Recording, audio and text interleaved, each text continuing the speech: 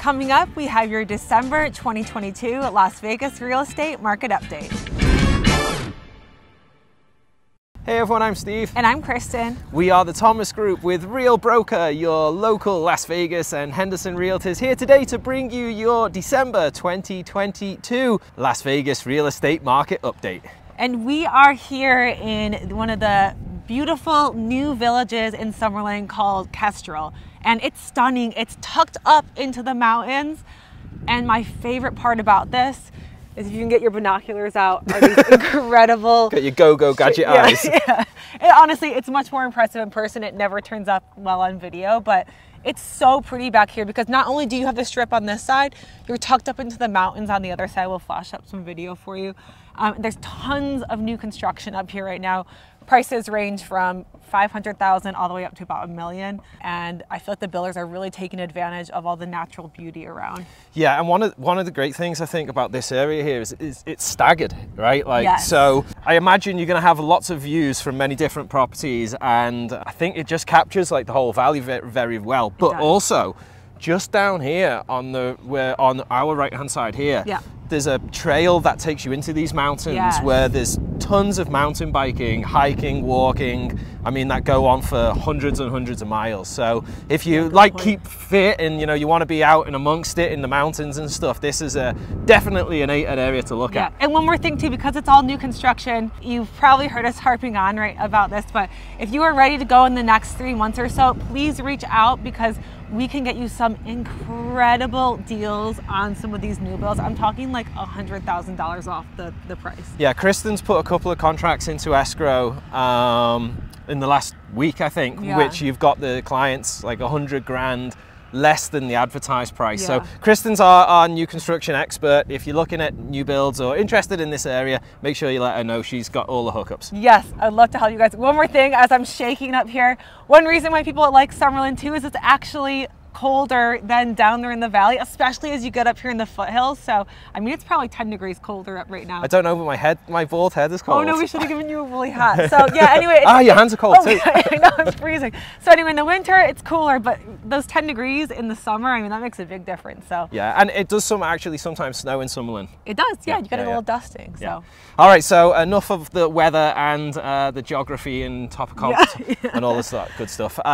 What's going on in the real estate market? Yes, so we have had another very interesting month, seeing a lot of the same that we've been talking about. Let's start with our single family home statistics.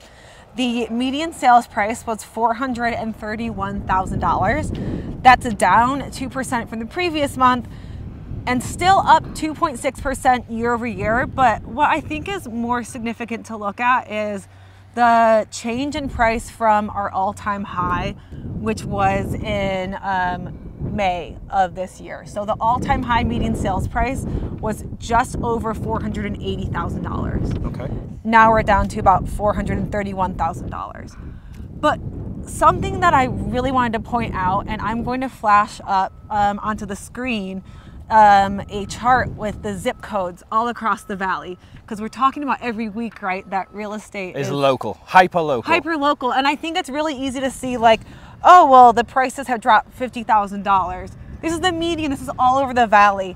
I want to flash up this zip code chart because I want to show you why it's so important. I mean, the median sales price change is so different across all the valley, kind of the central part of the valley, the downtown, all of that. That's actually seeing year over year price depreciation of 10%. I'm seeing in 89146, minus 22% year over year in 89169. But you're seeing an 89052. We still have 10% year over year appreciation. Thank you. I was getting so excited I didn't even mind I was eating my hair. Because it's, I mean, we're harping on it all the time, but you really need to look at the micro. Because this, exactly, because what we're saying about the median sales price decreasing is based, as you say, is based across the whole of the valley. But you've really got to pay attention to where you're shopping or where you live if you're selling, right? Right, exactly. Let's look at our units sold. There were 1,521 single-family homes that closed last month, down 11.8% from the previous month and down 53.5% from the same time last year. Yeah, sales just continuing to suffer. Yeah, and I expect that's going to go down even more in the next month, maybe even into January, because people do kind of put a pause on things over the holidays. That's happened almost every year, except during the pandemic, we kind of saw things stay elevated. Yeah. Let's look next at our new listings. There were 2,096 new listings taken last month, down 27.3% from the same time the previous month, and down 26.5% from the same time last year. Again, we see this happening over the holidays. Yeah, I mean it's seasonal, right? Yeah. Like, but again, the most important thing to think about or remember in here is that the inventory is not just increasing because people are needing to sell their houses. Like, right. Despite what you might hear or you might read, people aren't listing their homes because, one, interest rates are still very high, and two, well, that's a knock-on effect of it. They don't want to then sell their home and downsize or buy something or pay twice the amount of money that they've been paying for the home that they're currently in. Right. So I expect that to stay the same for, like you say, for the next couple of months, and then hopefully February will start having an increase in inventory. But I'm also anticipating a decrease in interest rates. Yes. And can I just talk about this just very let's quickly? hear it. Because I just had a conversation with our nanny this morning. Our nanny's looking at buying a house, and she said, but the Fed just increased the benchmark rate by 0.5 yesterday. Yeah. That's affecting interest rates again. And I said, well, interestingly enough, mortgage interest rates have actually been decreasing for 5 weeks straight. 5 weeks straight, yeah. Right? And what you have to remember is that when the Fed is increasing this bench rate, it's not directly affected to mortgage interest rates. Something that is actually has the closest correlation to mortgage interest rates is the 10-year Treasury. And I'm going to be doing a separate video on this coming up shortly, yeah. so I won't talk a bit more about it now. But stay tuned. But stay tuned, because in January, which we anticipate rates going back down into the 5s, if that happens, then I think we're going to be in a very, very strong market again. It's not going to be crazy like it has been, right? But it's 100% going to pick back up. It'll stabilize. It already has, right? It already has. Even just in our group itself, in the last like 6 weeks, yeah, right? And all the new construction sales reps are seeing similar. It's picking back up again. So we do anticipate a decrease in interest rates, but no one's got a crystal ball, and we'll see where that goes. But stay tuned for our update that we're going to be doing on that. Absolutely. All right, so let's talk about inventory.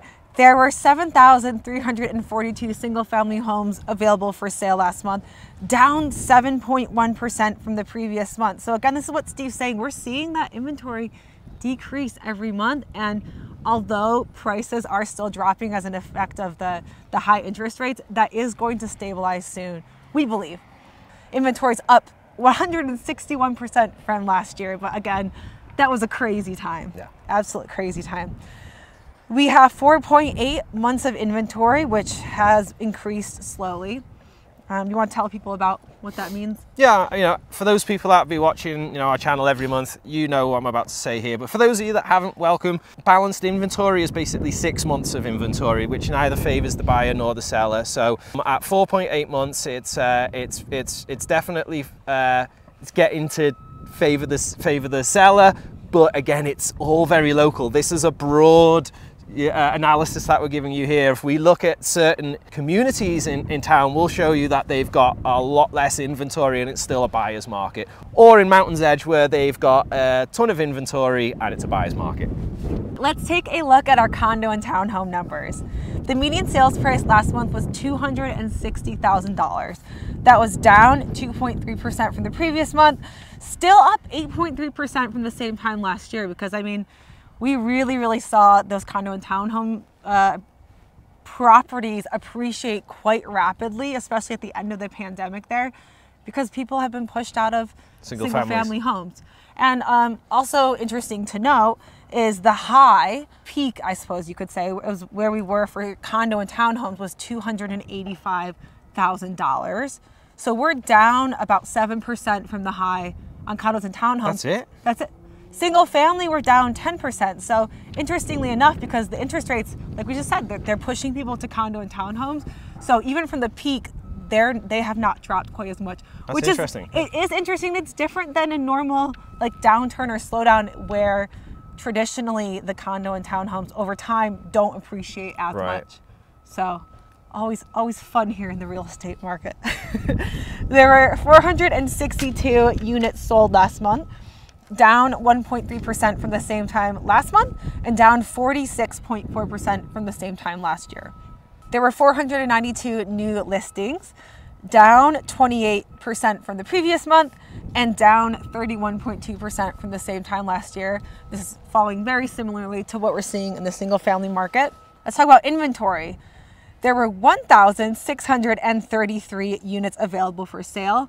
We saw that decrease 8% from last month, and the inventory is up 230% from last year. This one's interesting. We have 3.5 months of inventory for condos and townhomes. That's down from last month. Oh. So that's different than single family. Single family, we're slowly seeing that number go up slightly. Condos and townhomes decreased. Well, I think that's maybe because of what you've just been talking about, right? Like people still priced out of single families that for one reason or another need to move right now, right? Because things happen and people need to move. If there's either not the type of house on the market that they're looking for in the area that they want to live, or the price point is put, the interest rates have pushed them out, they're now propping up that market. And so it's still a good time if you're a seller of a condo or a townhome here in town, because it's still pretty much a seller's market. Right. So you're freezing. I can hear your teeth like chattering as you're standing here next to me. Oh no, sorry everyone if my teeth were chattering. Yeah, if you are moving to Vegas,